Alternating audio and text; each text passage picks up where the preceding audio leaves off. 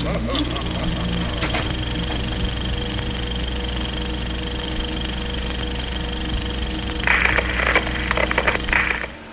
up guys, Evil here. Hey, just a quick little response video. I've been getting a lot of questions on, hey, how the hell do you get a wheel disc out of a Tetsujin two-piece wheel without dismounting the tire, which is obviously one of the best advantages of having this wheel.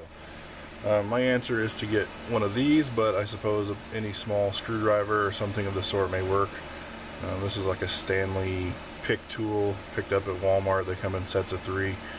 Really cheap, but you can see it has this nice little curve to it, which makes it perfect for this operation. So the Tetsujin wheel, you can see it uses some, oops, everything's backwards. See, it uses some clips to hold the disc inside the wheel. So to remove the disc, all I do is take my little hook, put it underneath the clip, and then I push on the other side of the wheel where the clip is. You want to be careful not to do this too roughly because you can break that clip off, but it just takes a little bit of pressure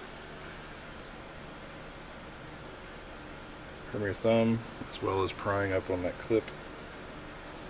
You got to grab it just right.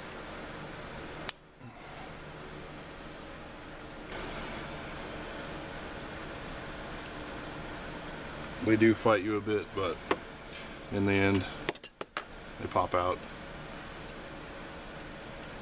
Insert your new disc and you're ready to go.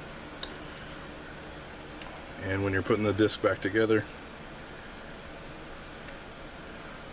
once you insert the disc, make sure you get a nice click.